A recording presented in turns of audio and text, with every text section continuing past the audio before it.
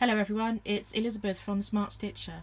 This tutorial takes you through how to create a pattern based on your hand measurements for a pair of gloves that look a little bit like the gloves that we have on the table here. So this is quite a simple design, but it gives you the understanding of how to draft a pattern to fit your hand, and then of course you'll be able to adapt that to create more interesting designs as you go along. So the pattern pieces that we'll be creating will look eventually, when we've drawn them out, a little bit like this. So we have our trank, we have our thumb piece, and we also have our fourchette. Now there are different styles of fourchette. For this particular tutorial we are just focusing on a really nice basic one.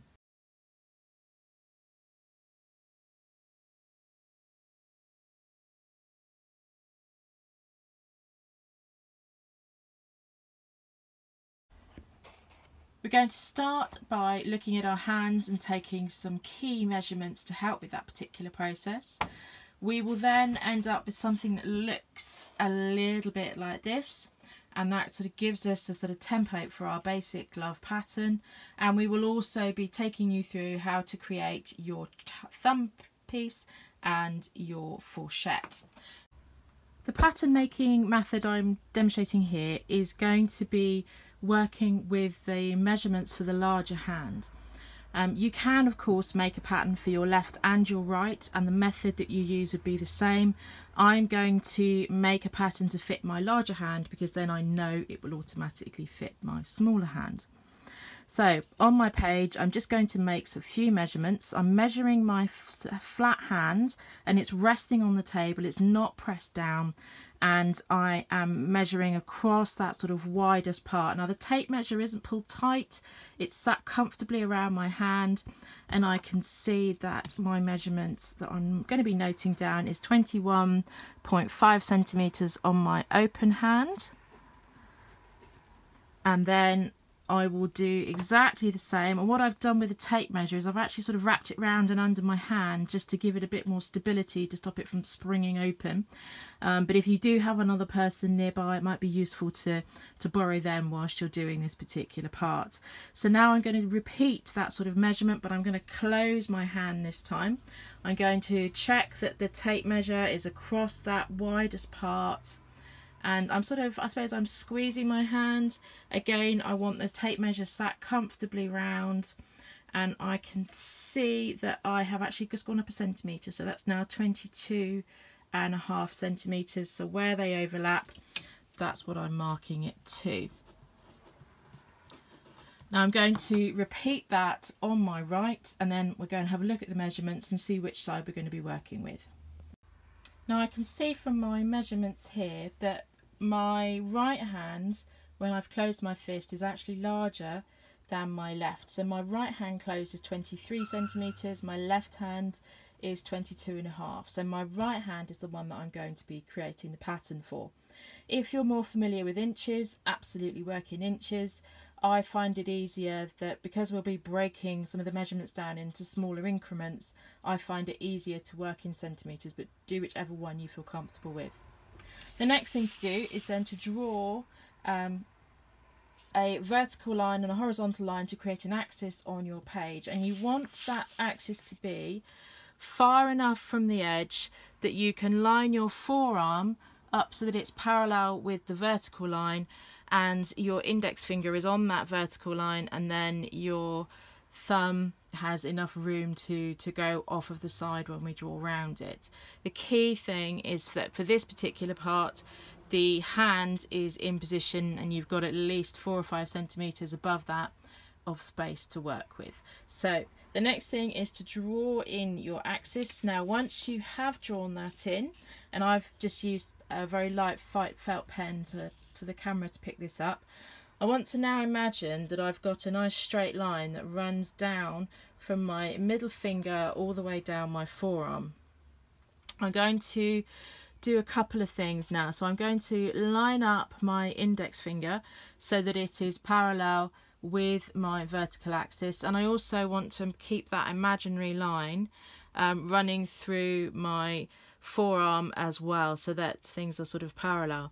I don't want to have my fingers sort of massively too far apart, but just perhaps enough that I can get a pencil down in between the gaps. So I've got my index finger parallel and level with my line. I also want to make sure, which is where I've got to shuffle up a little bit, that my horizontal line goes through sort of the middle of my wrist bone. And we're going to be marking some key sort of points on in just a moment, but just take your time to get that lined up. Your hand wants to be relaxed, don't force it down because that'll just make it ache after a while. You want to sort of be nice and relaxed with a little gap in between the fingers, but as far as possible try and keep the fingers vertical. So the next thing is we're going to draw around our forearm. Now please excuse me for being on an angle, it's because of sort of getting the camera angle right. Using a pencil that you keep vertical, and I'm starting sort of right down somewhere on my forearm, I'm then going to draw around my hand with a vertical pencil. So I'm going in and out, and I want to really get down so I know where the base of the fingers is. So you're going down as far as you can. That's a really important point for our pattern. So you're going to work your way around the hand. Doesn't matter if it doesn't look pretty. At this particular point, as long as you're keeping the pencil vertical, and you're going all the way around. Now before we remove our hand, I also just want to mark in the base of where that sort of thumb finishes. So it's somewhere just around here. So I've marked on, drawn round, marked on, and then we've marked in our base of our thumb, so we can now lift our hand off. I am going to go round this just with a fine liner so that if I'm rubbing things out, I don't lose a lot of my key information, and it also helps the camera to pick it up as well. So I have inked in the outline of my hand, so I've now got that all nice and set. I've also added some additional lines. So I've drawn a horizontal line that's parallel with my horizontal axis through the mark for the base of my thumb. I've added an extra line which is 5 centimeters down from my horizontal axis, and that is where the base of the glove will sit. So I've just drawn a horizontal line there. I've added 3 additional vertical lines that go through the point where my fingers finish. So I've got 3 lines here, and this is where using a clear ruler or a quilter's ruler can be really helpful, because I can see my vertical axis, but I can also sort of keep an eye on how straight I am. I can see my horizontal axis, so I can use all of these reference points to get my line, so I know that I am as parallel as I can be to my vertical axis. So I'm just going to repeat that, and I've repeated that rather, and I have then drawn in my 3 lines.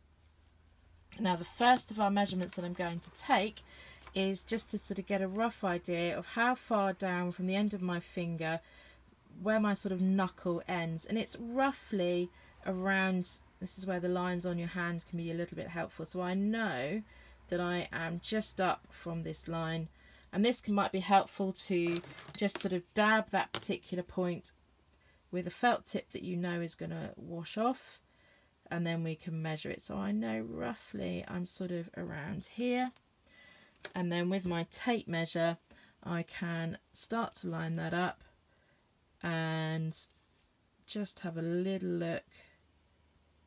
There we are. Oh yeah, so make sure I'm at the top, and I am about 2.5 centimeters down. So if I look, yeah, so 2.5 centimeters down. So on my line I'm going to measure 2.5 centimeters down from where my fingers finish, and that's going to be where the sort of the base of my knuckle is, and I'm going to draw another horizontal line through that point, and then we're going to get on with some measurements. Now going to start with our measurements. The first one we're going to do, nice and easy, is with a ruler. We are going to measure across the page from just measuring the base of the finger. So I'm going to use my ruler, and I'm just lining it up with the pen mark so I know either side of the finger, and then I'm going to make a note of the measurement underneath. Now you might ask, but why am I starting with a 10?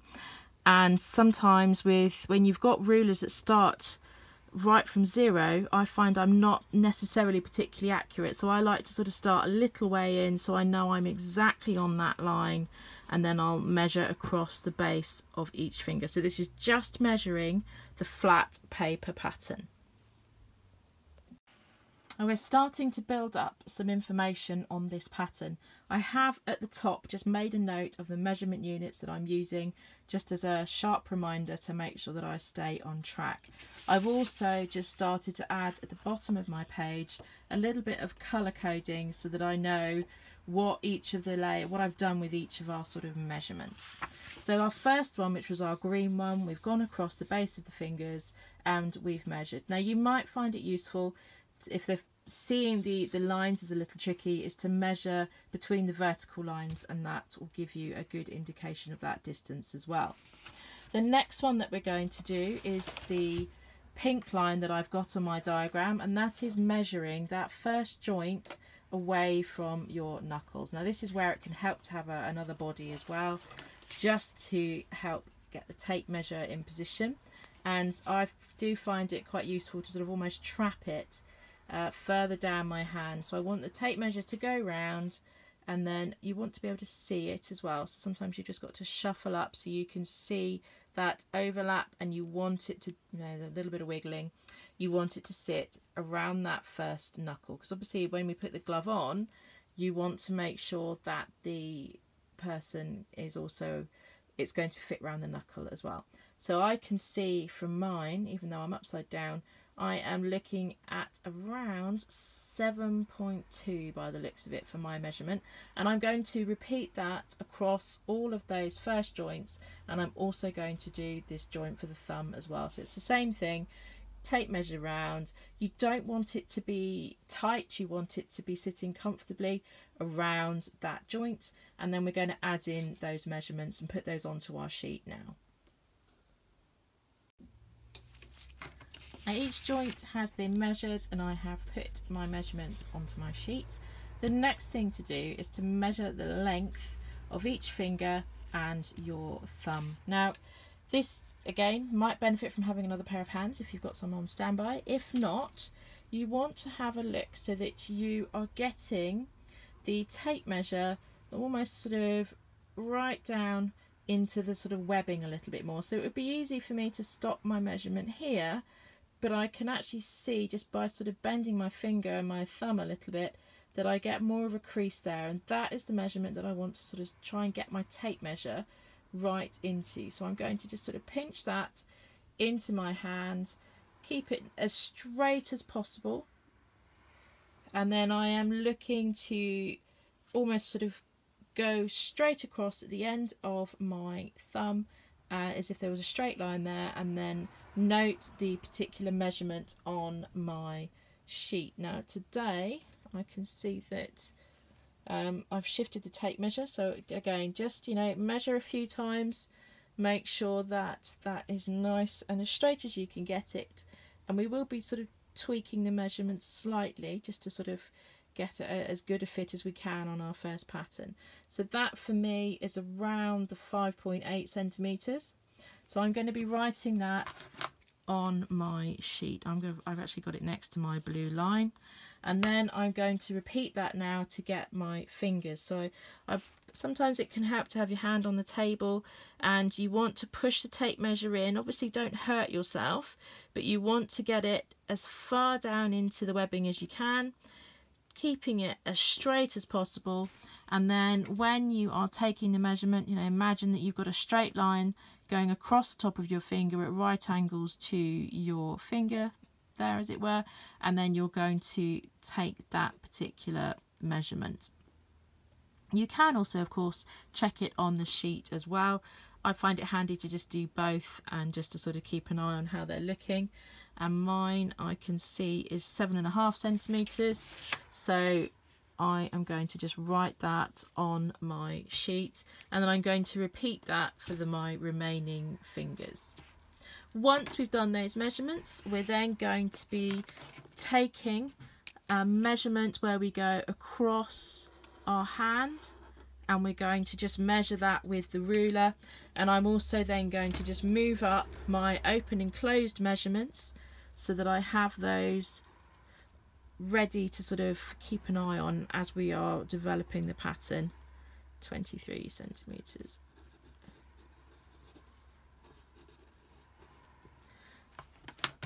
So to finish that up,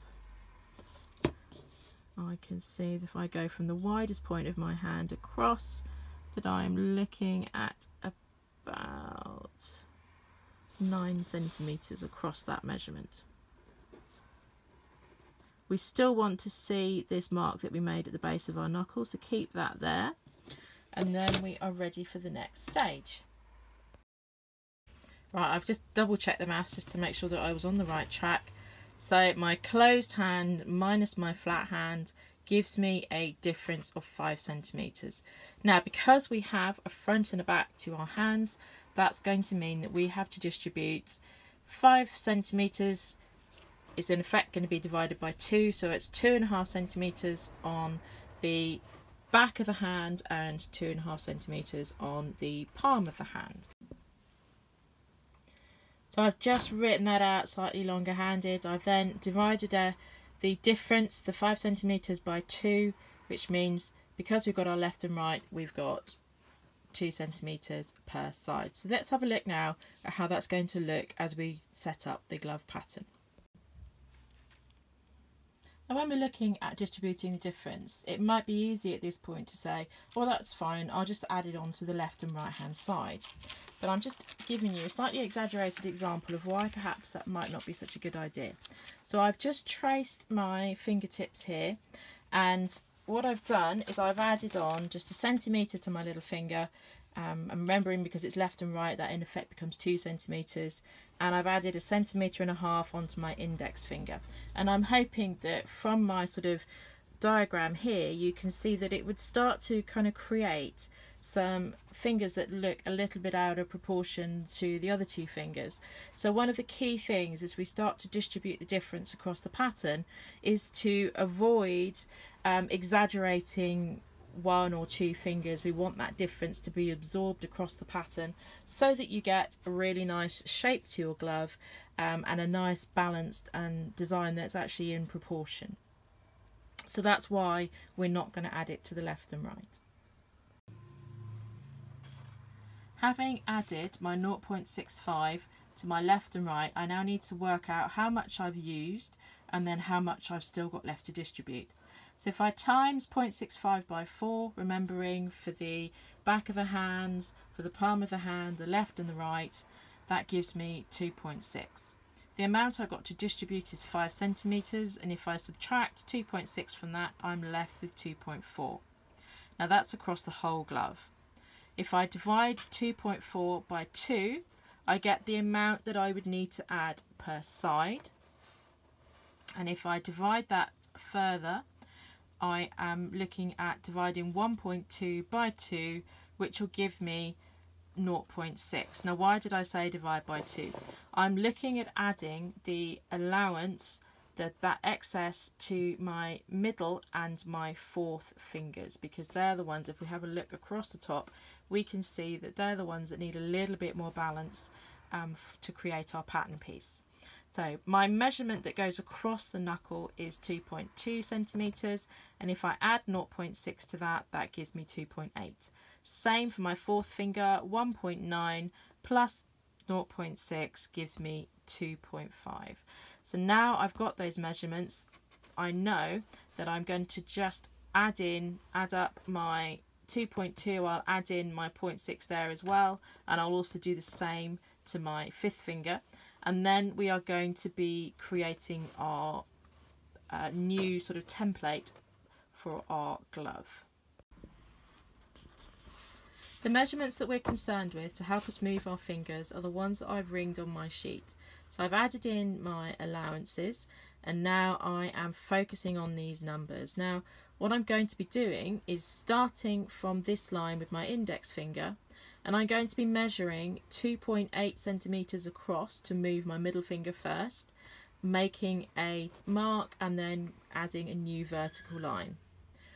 I then add my fourth finger, because that's the next finger to add. From that new line, I'll measure 2.5, make a mark, draw the vertical line, and then to add in the fifth finger, I'll again, from that new mark, measure another 2.5, make out that vertical mark there, and then draw another vertical line down. So we're basically making the template now a little bit wider. So now the line for my fourth finger is drawn from that new line for the middle finger, and I've now got a new line for my fourth finger as well. The last one to draw in is adding that 2.5 centimeters, making that mark, and finally drawing our outside vertical line. So just to show, that was where my fourth finger finished, and then I measured 2.5 for my fifth finger, and I've now dropped my final vertical line. The next thing I need to do is, in each of the columns for the respective fingers, is I need to draw a line that skims the top of the finger, and that goes at 90 degrees to the vertical lines that we've got in position now. So I'm going to be taking my line from vertical line from one side to the new lines that I have created. So that's going to be really important now, to ignore the old lines and work with our new verticals to draw in our finger marks. As I'm doing this, I'm also going to be marking the middle of that line as well, because that will help us with the next step. On the diagram here, I have now added the lines at right angles that go across the top of the fingers.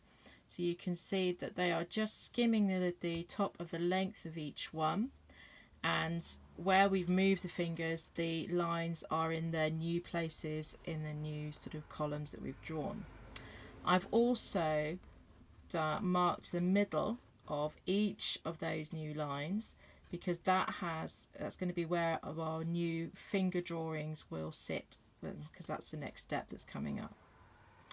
I've also added, whilst we're drawing lines and doing a bit of measuring, marks above each of our fingers here that's a centimetre above the end of the finger. And I've also marked the base of the fingers. Now, because the lines have moved, that means that the line for our middle finger and our fourth finger and of course our fifth finger they've all moved across. But we're concerned at this particular point with the new line where our third and middle and fourth fingers meet, and I've moved that a centimetre down. And also on the new line where the fourth and fifth fingers meet, I've moved the base a centimetre down. I've also put it in a ring. The other one that I've moved down is the line between the index and middle finger. I've moved that down a centimetre, and I've also ringed it because that's going to be useful when we start tracing our pattern fairly shortly. So the next step now is to actually create the shape of our fingers within our sort of new columns, and I've got a trick or two to help create some nice fingers. In order to help me get the shape of the fingers, I have traced each one, and I've eyeballed sort of roughly where the middle of that particular finger is.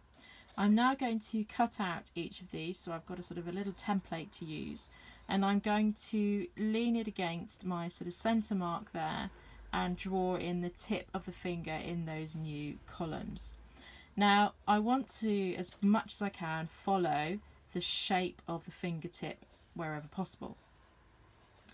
As I look at my hands, I can see that there's sort of bits where they dip in and bits where they curve the other way.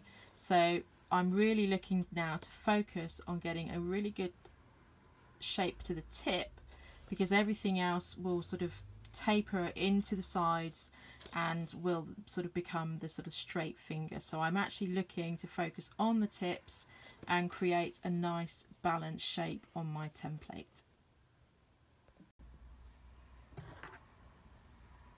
As we look at the fingers, my tracings, when I had them in position, you can just see I've just drawn my red outline around them, so I've roughly matched them up. I've drawn around them in pencil, I've drawn around them in red for the purposes of the video, but I just traced the tip in so I got a really nice shape, and I did that with each of them.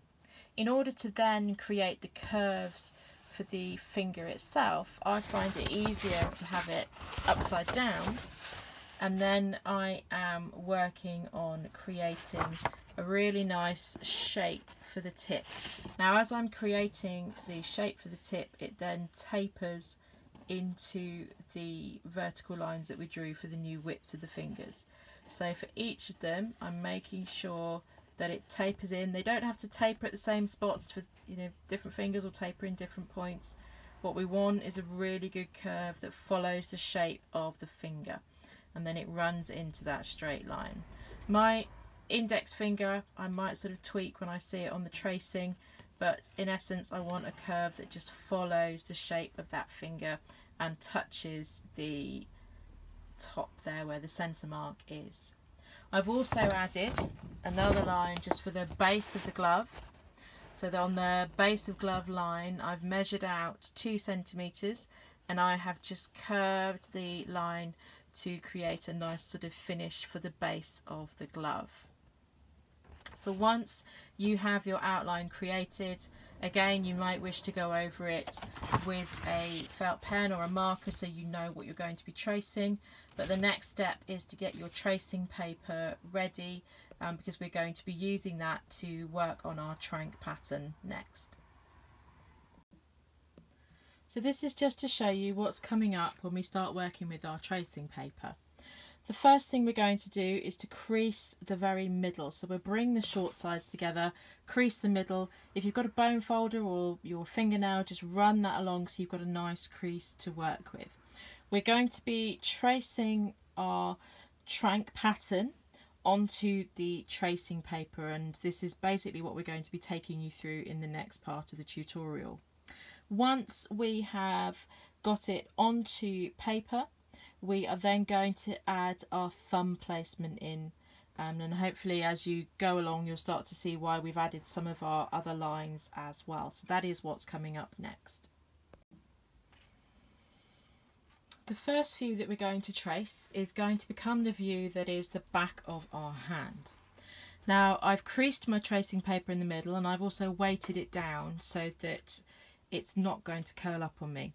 The crease of my tracing paper is lined up with what's now become the very edge of my index finger. So that's, the crease is absolutely on top of that and completely straight. We are going to be focusing on drawing the outline of the glove shape that we've just created, and there are a few other lines that we're going to transfer as well. The first one we're going to transfer, and I'm going to make this a nice long line, is the base of the glove. So I've got my ruler lined up at the very bottom of the pattern here, and I am just taking a nice straight line and I'm going across the other side of the tracing paper. So the bit that's blank at the moment is the bits where we're going to put some lines in to get us underway.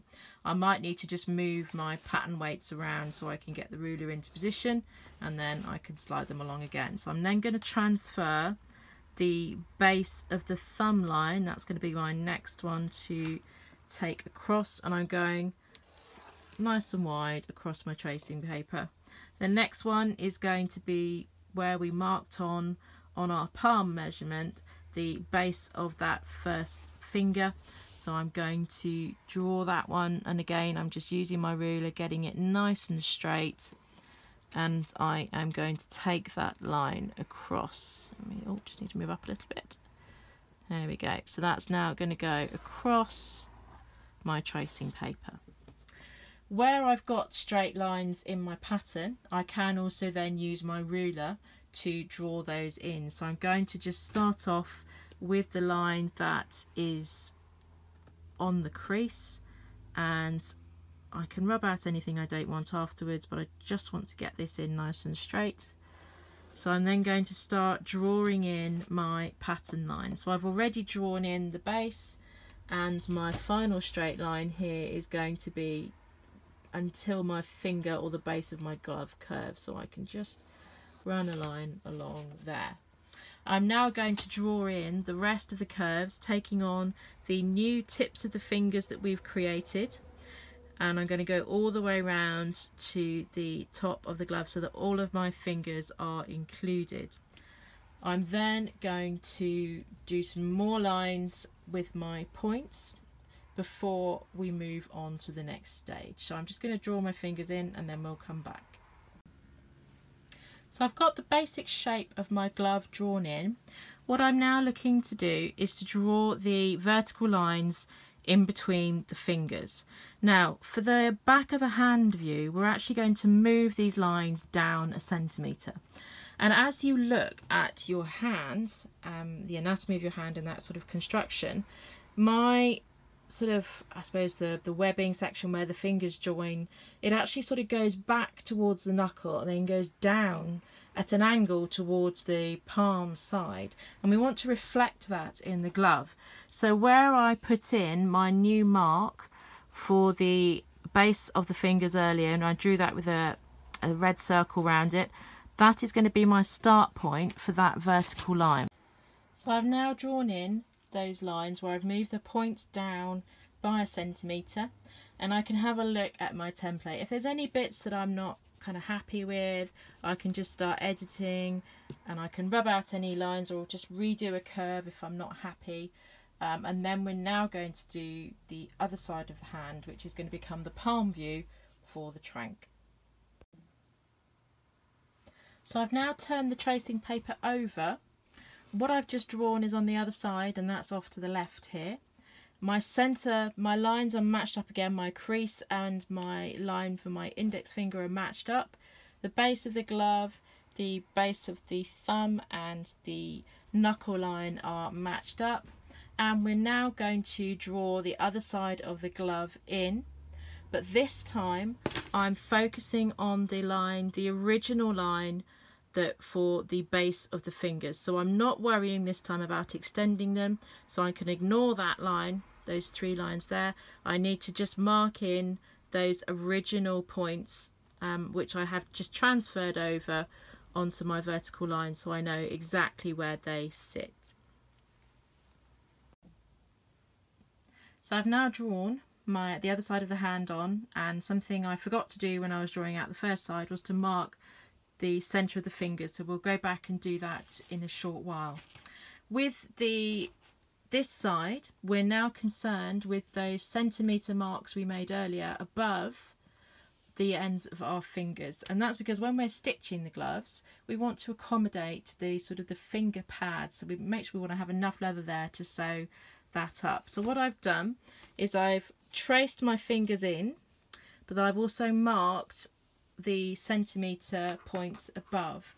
Now how this is going to work, I'm basically now just going to slide the tracing paper down so that those centimetre marks are lined up and the rest of the parallel lines of my pattern are lined up, and I can see that I'm on my mark there. I'm just going to put a couple of weights on to stop everything from moving, and I'm now going to draw in the new tops of the fingers onto this pattern before I take any sort of my weights off and turn it back over again.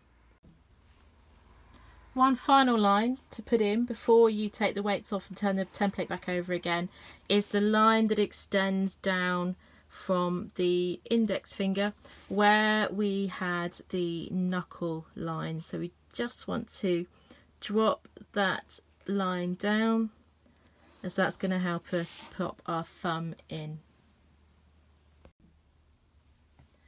So I've now made sure I've added the centre points to mark all my fingers. I've dropped my line from my index finger because this is where my thumb is going to be going, and I've also, this is the time if you wanted to rub anything out or just improve any lines, particularly around your fingertips if they haven't traced very evenly, so just put the curves back in, and then we're going to get on and put the thumb placement in. From other patterns I've looked at and other glove templates I've seen, I know that this shape is probably like a teardrop or an oval shape, and that's what we're going to add to your pattern now.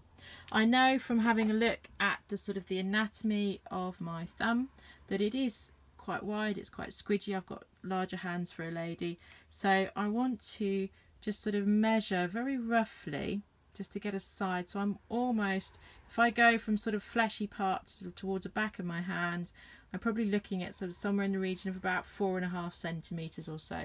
So I know at its widest point my oval or teardrop shape is going to be around the 4.5 centimeter mark or so. So I'm going to just go back to my tracing in a moment, and I'm going to start roughing out a shape. So I've roughed out my shape, and I'm now going to refine it just a little bit more to make it a bit more balanced. You can, of course, if you're really happy with one side, trace onto another piece of tracing paper, put that underneath to create that mirror image so that you can then just trace that on again. I am just going to sort of eyeball it and create a nice shape that I'm happy with. So I've drawn in my outline that I'm happy with, and this might be something, so the actual thumb placement might be something you move as you develop your patterns based on the anatomy of your hands and how the glove feels once you've actually sewn it and put it together. So on here I've drawn in my line. I've gone a little bit below the base of my thumb line because I know that I've got quite a lot of sort of flesh there, and I want that to sort of feel nice and encased. I've also then just sort of smoothed out, and I've measured, and I am just over 4.5 centimeters, almost sort of 4 3/4, so I know that I've got enough width across there. We're now going to put in the sort of final part of our thumb placement so that the glove can be stitched on effectively. So the shape that we're about to draw in is going to sort of look like a little diamond at the top of our sort of teardrop shape. I'm going to be using the measurement at the base of my thumb here, because this links to this, to help me and to sort of help me create that diamond shape. Now that measurement across my thumb is 2.5 centimeters, and that's what I'm going to use to create the lines for our particular shape here.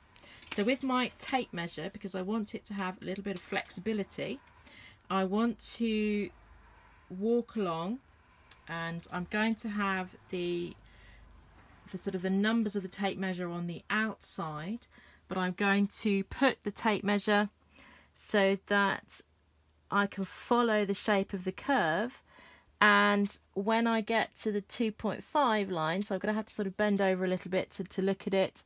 I might just use a finger to help me. I'm going to then make a mark, and that's going to be the first part of our line. I'm then going to keep it to the outside again because I sort of don't want to sort of turn it inwards and reduce the size. Knowing that I'm 2.5, looking to keep the tape measure as upright as possible, and I want to keep it as straight as possible. And if you've got a little, mine's got a little kink at the start, so I'm just going to move along so that I'm not at the very, very start because it's got a kind of a weird shape. And I want to get that line right. So now I'm measuring 2.5 centimeters across, and I want my 2.5 centimeters to finish on the line. So I've got to just adjust my tape measure until I hit that angle, and I can see that I am there. Oh, so this is where, again, an extra pair of hands might be helpful, but I'm just going to hold the tape measure at that particular point and make a mark. And again, this is where if you've got a clear ruler, it can be helpful because we can balance up the mark on the first mark we made with the other side, because they're going to be symmetrical, so that I can then say, okay, that mark will go there, so that mark will go there. So what I'm going to do now is join those marks with a ruler, so I've got a nice straight line. And that's going to join up like so. Now when it comes to actually using our glove placement, we're not actually doing anything with this line here, or that line that we took down from the index finger. So this is where our glove placement will now sit. In terms of our drafting, our trank pattern is now largely complete. You can tweak the fingers, and if you want to sort of just work on the curves at the fingertips a little bit more, I can see this one looks a bit odd here, so I might just revisit that. I'm then going to turn the tracing paper over and we're going to glue the back onto card.